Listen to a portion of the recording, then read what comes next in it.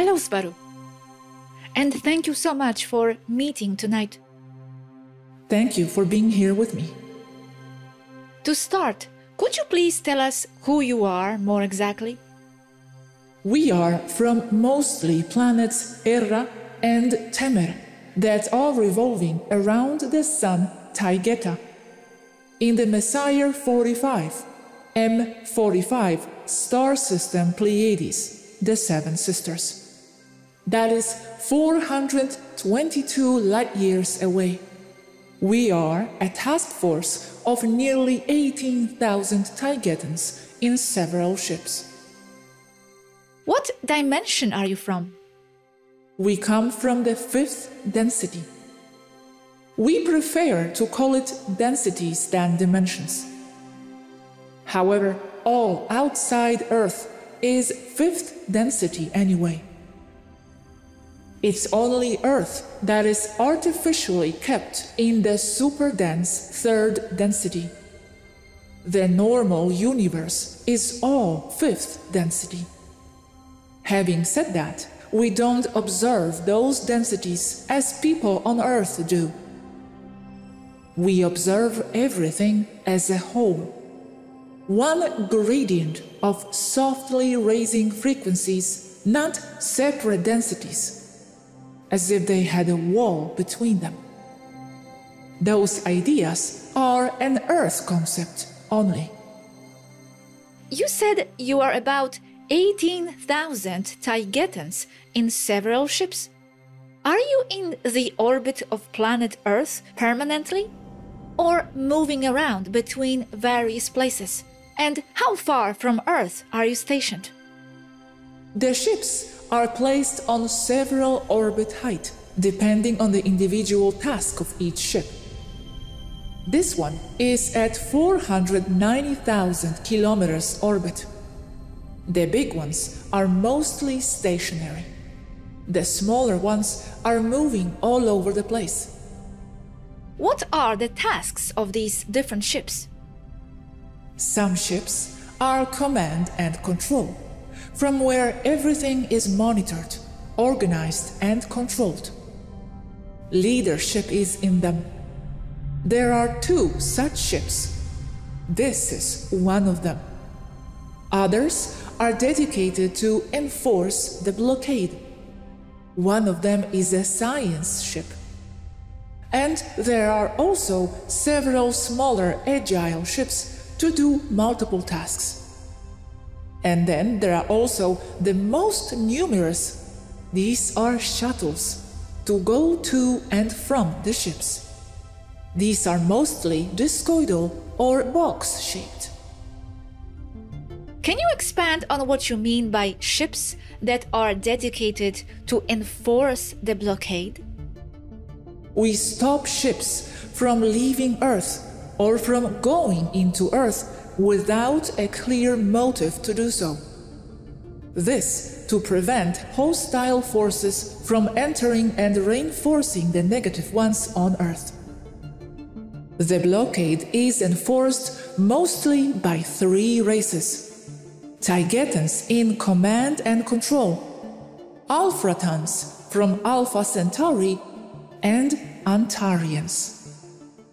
Are the small moving ships the ones that can be seen by us here mostly, the so-called UFOs? Yes. And then you said you monitor ships going in and out. What about the secret space program ships? Have they left the Earth as they claim they have? They bypassed your blockade? There are many ships. Some are in areas like S4, Area 51. But most of the big ones are on the moon and under Federation control. The US space program has lost all its large ships. Does it mean at some point they did leave Earth? Yes, they did. In the 60s, all the way up to the year 2008, when Asket knocked them all out in a space battle, captured them. Okay, you said you stop ships leaving Earth, what ships leave Earth? Are you referring to SSP ones? Some of the remaining ones are SSP. Others are reptilian or tall white or maitre, tall grey ships. There is a lot of traffic here. Okay, let's leave SSP for another topic then, as it is a big one too. You said everything around Earth is 5th density. Are your ships in the 5th density too, when they are close to Earth? Everything outside Earth is in 5th density. How far out from Earth does it begin to be 5th density? The Van Allen belts mark the barrier. How can we see those ships if they are in the 5th? Or are they below the Van Allen belts? I have a problem describing them here. They are fighter ships, and I am reluctant to call them like that because they sound very belligerent. And yes, many are below the belts. Many are on the surface landed or a low-level flight, and all variants in between. When ufologists say they saw a plasma ship, it's not the ship itself what they are seeing. It's the ionization that occurs in the atmosphere when the presence of a starship's engine superheats and ionizes the air's molecules. In short, what they are seeing is the ship's exhaust pipe. This is the Black Knight satellite. There are 19 of these. They are Alpharatan L-class fighters. They stay in low Earth orbit nose down, like a bird of prey looking for Cabal, reptilian or other negative ships. Are more people coming from different places in Pleiades, or mainly from the planets you mentioned? Mainly, but not incarnating. They mostly go in using full immersion technology. They do the same as we do, but as they see fit. However, we all must follow the same rules. What is an immersion technology? A computerized virtual reality where you hack into the digital matrix that controls Earth. You appear and function as a human when you are not. You go in there for a mission or a purpose. Wow. You are biological human-looking beings, right? Yes, we are. From the same Lyrian branch, our main differences are the 12-strand, 24-chromosome DNA. And as a result of this difference, our nervous system is different, as well as the sexual organs mainly. It's nearly all related to the nervous system, where the nerve voltage is a lot higher than with humans. And the brain has no cerebral lobes, no right and left brain. It's all one mass. We think holographically, understanding duality with no conflict between hemispheres, as it occurs with most Earth people. We also can see in the dark, as cats do. This is also because of a higher nervous system efficiency. And all our senses are also heightened as well. We hardly get tired when running because our recovery time is a lot faster. That is because of added mitochondrial efficiency processing oxygen, and also because of a higher oxygen level in our planets and ship's internal atmosphere. We are at 78% oxygen, 20% nitrogen, 2% other gases, when on Earth you are at roughly 78% nitrogen and 20% oxygen, 2% other gases. We are inverted. Also, we have no skeletal problems, or they are rare, because our gravity is at 80%, 0.8, than that on Earth. In our planets and in the settings of the artificial gravity in the ships. How do you learn our language? By telepathic download. and some practice. As we pass information in bulk between us all here, it's quite easy to learn a new language. Most of us speak fluently more than 10 Earth languages. Okay, I understand you are mostly women. Our population is roughly 75% female, yes. Why is it mostly women? What happened to yin and yang? We don't know the answer ourselves. There are many theories. It's more of a 50% 50%. When you look at it from a reproduction-only point of view, as most women that are in excess are very old and not interested in having a mate. To be clear, old but still in a 20-year-old body, yes? Some older women in a 20-year-old body and others in older-looking bodies. It all depends on what they want to look like. The reason why most babies are female is also coming from the spirit side. So cloning doesn't work, because there is no one to inhabit a male body if most souls are interested in being female. Everything here is for women, nearly everything. It's easier to have a project as a woman because you are more respected in a professional manner. This shouldn't be, I know, but it's how it is.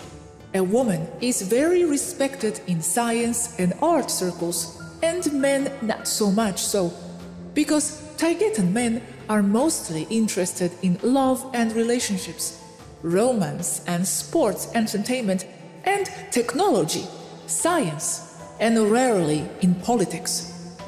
So even if there are many more women here, most are not interested in men. When the men, nearly all are interested in women. So it's balanced. Totally opposite as here. Yes. What is your native language? What is it similar to? Our native language is Taygetan Pleiadian, similar to Earth Navajo language or Inuit. The language is verbal telepathic. This means that individual words are loaded with extensive telepathic data and meanings. Each word is a vehicle for the telepathic load. We talk with our mouths, like you do.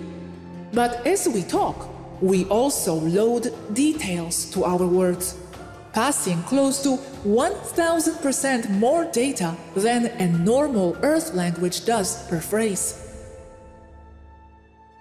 I see. Can it be said that you are from our future?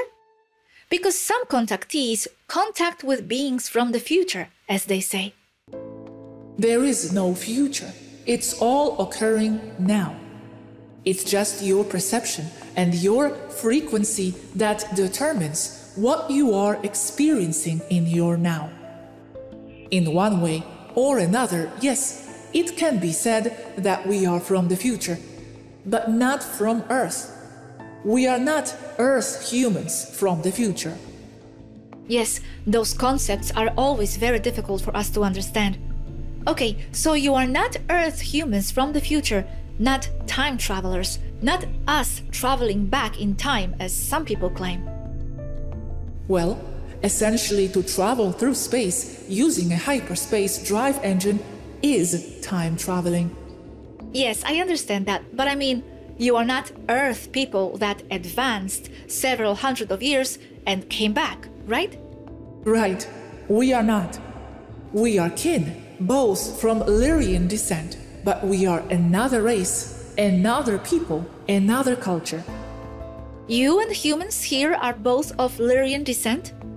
Yes, as well as many countless other civilizations with human-looking people in them. Lyrians are the oldest known human-looking race. I understand from our previous conversation that 2008 is when you came here, although I understand you have been here before too. We were here before, in smaller numbers. We've been here for thousands of years, but we came in force in 1952, and then in a much larger force in 2008. and have been here ever since. You came back in larger force in 2008. Why? What happened exactly? The Cabal was preparing the calling of the people, a mass killing. It was related to the end times of 2012. We stopped that, Agenda 21 to be exact. It was to start in high gear in 2012. It's slowed down now, but not off yet, unfortunately. Does it have to do with the New World Order agenda, elimination of human population, etc.? Yes, it's part of the New World Order. Okay, wow, so you came back for that. Now, what do you mean the end times? I understood that 2012 and all that only meant the ascension process. In reality, it is an ascension process, as you said. The problem is that the Cabal used the 9/11/2001 as a start or heating up of their negative plan. So, among other reasons, that's why you came? Yes, and there isn't just one reason, it's many. Can you give me the other reasons of why you are here? Solving the problems of Earth is not something we can do from outside. It has to be done from inside. So what we do is to point things out to people so they will, in turn, see more. Investigate on their own until a tipping point in consciousness is achieved. And then things will start to turn towards the positive. And you don't have to awaken the masses, don't worry about that. All you need is to awaken a key core of people. The rest will follow. And they will follow because they are not even real people, but manifestations within the mind of the few real people. We are on a massive contact campaign now to give information that will resonate with some people. It may not resonate with most, but it doesn't need to. All we need is to activate a few key people. Then a chain in reaction will occur. But after it resonates with them, is that the purpose of the contact? Just for it to resonate? The resonance is enough? As it resonates, it fulfilled. It makes those key people understand who they are. They will be in alignment with their true self and will start to manifest a different reality for themselves and therefore for the rest of humanity or for the world. As they manifest, they change the world. They terraform. Those key people are manifesting all the reality you see. What I mean is that if you have 7,500,000 key people and they all understand what's going on, then they will manifest a new reality for all, because the remainder of the population on Earth is just more matrix. As they are just more matrix, they are the product of the manifestation of those mentioned key people. We or anyone else cannot come into Earth shooting at all the negatives and cleaning the place, setting a new holographic government up, and all because it won't last. It won't last because it has been done that way before with horrible results. People tend to make us into deities. We are not. We are messengers. That's the very meaning of the word angels. And for hundreds, if not thousands of years, they've been pinning that angel thing on us over and over again. That's because the people of Earth are brought up that way, to look for a parent to take care of them. And in a way that could be used to describe us versus humans. We are a race who is self-responsible. Therefore, we are adults. The humans, on the other hand, don't know how to be responsible. The people of the earth have to be told what to think, what's right and what's wrong, who to listen to. First, the father and mother, then the teachers in school, then the bosses at their jobs, and the priests, and the politicians. They are guided all the time and don't know how to make their own decisions. They are in a hive mind, at least most of them. So they must learn how to grow up, be self-responsible. The humans must be the ones who transcend the oppressors. Not us. We don't need the credit. We know who and what we are. The humans must do the work. But going back to why we are here exactly now. We are here to help and aid the liberation of souls and minds on Earth. We are also here to aid and study the ascension of Earth from a scientific point of view. And many of us come here for personal reasons as well. Apart from that, but related, we are here to place star seeds on the surface to aid the awakening of humankind from the inside. The ones who want to go in. Then to monitor, find and bring them back home once they have fulfilled their task. I see. And it can be done from your planet? It can and is, but it's faster and much more comfortable to do so from a ship in orbit.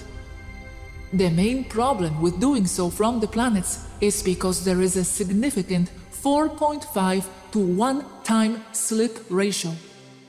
That is, for each day in our planet, 108 hours have passed on Earth. 4 days, 12 hours for each day on our planets. Is this the same time ratio for you now in the orbit? No. From here, time is only 5 minutes slower per day.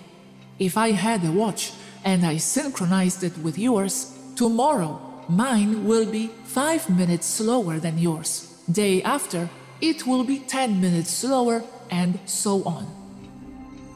But you are still in a 5th density up there in the orbit, so shouldn't it be the same as on your planets? No, time is relative to each person. It is not a universal constant, as Einstein wrongly claims it is. Time in a planet is the average of the perception of the entire population inside it. So it has nothing to do with densities? No, only because densities are tied to consciousness.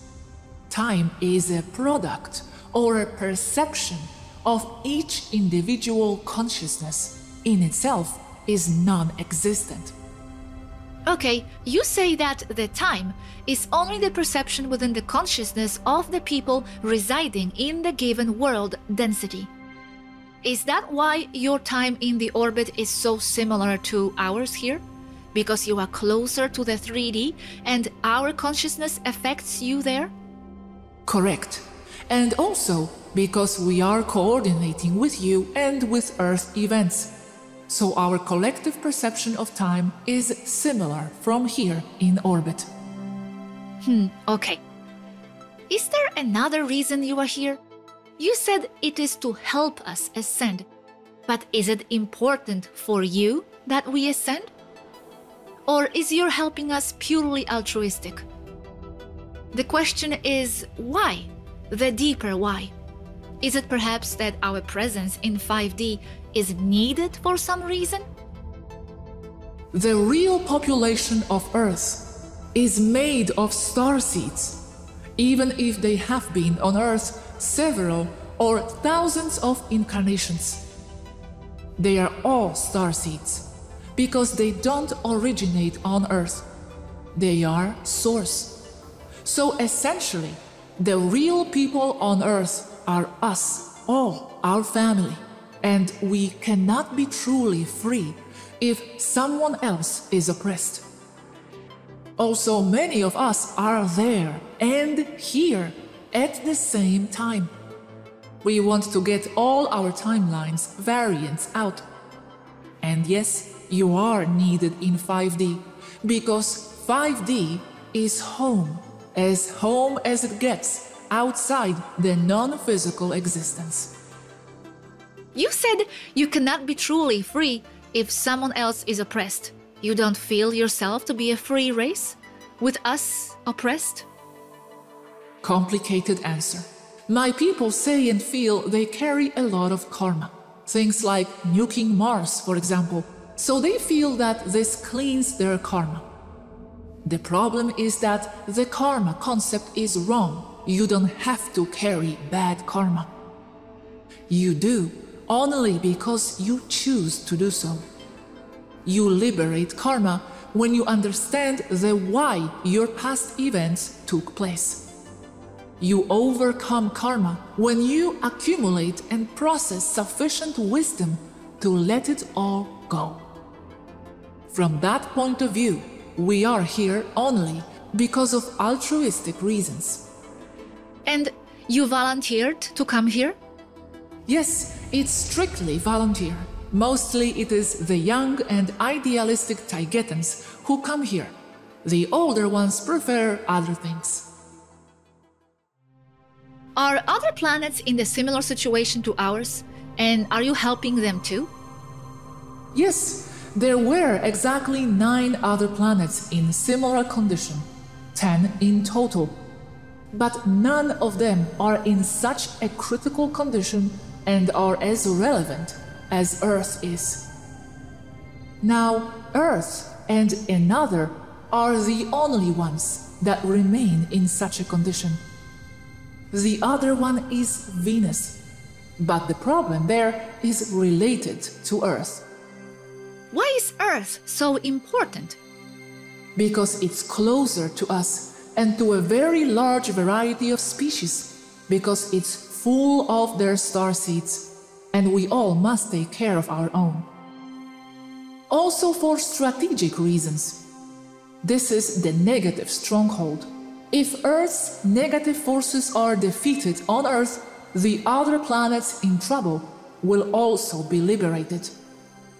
The other planets are only nodes of the Earth's cabal. Mars and Venus, for example. Earth is the key planet. Key in this quadrant, you mean? Because the universe is very large. Yes, this quadrant and problem of negative infiltration. Can you specify the problem of negative infiltration, please? The negative forces going in to peaceful planets to overtake and dominate the indigenous population using lies and mind control for service to self purposes. So this is a key planet for them also. Why so much interest in Earth from both sides? That's right. See it as the negative forces' headquarters, and also because in other positive timelines, Earth is also the headquarters of the Federation. It's the negative forces' headquarters and the Federation headquarters at the same time. Now, this is interesting. You mean we are the headquarters of the Federation in other timelines? So is it that by helping us here now, you are also saving the Federation in other timelines? Yes, that's exactly what I'm saying. It's all concentrated here. And why are the negative ones interested in the 3D planet? Or you mean they made it 3D? We, the Federation, made it 3D. The negative forces only hijacked it and used the 3D in their favor. We didn't intend it to make it such a difficult place. Going back to not feeling free, as it is still on my mind. You said, and we cannot be truly free if someone else is oppressed. Does it mean you feel compassion for the humans? Or you help just to be free yourselves? Or is it all connected? It is connected. The concept that we are all one is very clear from here. We are a very empathic race, and we suffer in the shoes of others as in our own. So we do it because we can do something about the problem. If we do nothing, it makes us as guilty as those who perpetuate the problem, because we do have the solution. I imagine that you can provide the solution within the limits of the laws. Yes, correct. And the problem is that many may not understand the solutions, as it's very metaphysical. In short, though, you change the perception of the real people who are manifesting the matrix from the inside, and you solve the problem. The problems on Earth are the external reflection, mirror of a split and traumatized self of the real people manifesting the matrix. The real people here are the ones manifesting and maintaining the matrix, mind control to do so. The matrix imposed by the negative ones. And to change our perception consciousness is to reprogram the matrix from within. I think I understand.